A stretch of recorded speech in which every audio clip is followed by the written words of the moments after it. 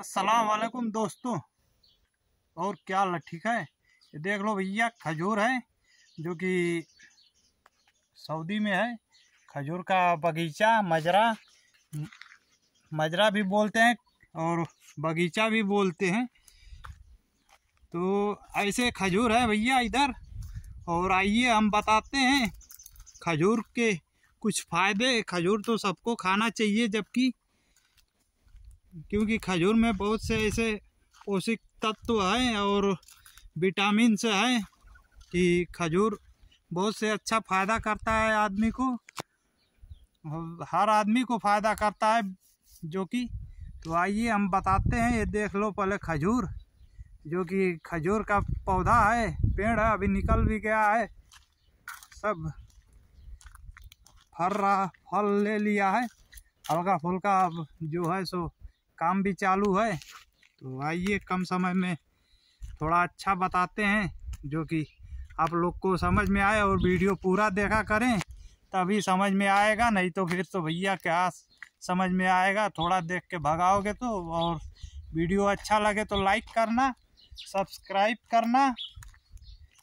चलो बताते हैं इसमें से निकल के। खजूर भी देखें, है खजूर होगा ज़रूर। तो दोस्तों आइए दिखाते हैं खजूर, जो कि देखो इधर भी खजूर रखा है एक बाल्टी। थोड़ा गर्दा वर्दा लग गया है। इधर देखो ये रखा है 6 बोरी बचा हुआ है, और सब ठंड में खिलाया गया है।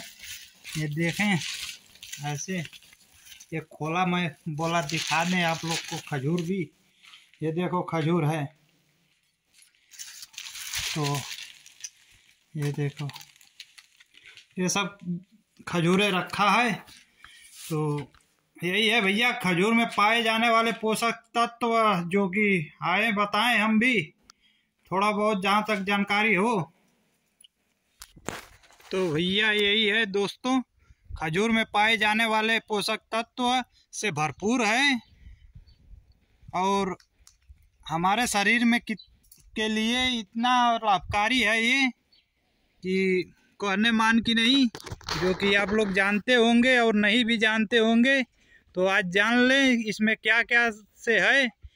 जैसे कि कंपोजिशन और विटामिन्स, सब ये सब इसमें रहता।